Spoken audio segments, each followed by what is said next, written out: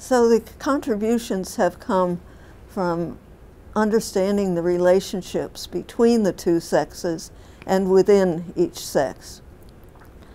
We've been able to show how these relationships start to develop from birth and continue to have impacts throughout the animal's long lives.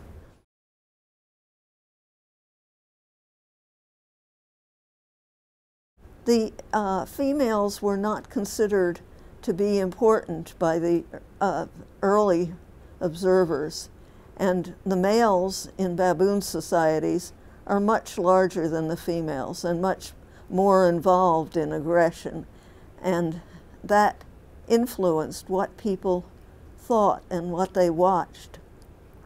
But we were able to show that the female's social structure and the female's relationships with both males and other females were extremely important and important throughout the females' lives.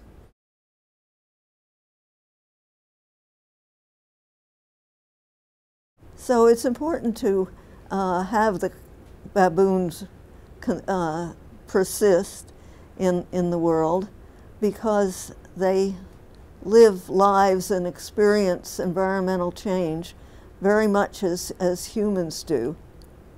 And this gives us a model for adaptations to changing environments.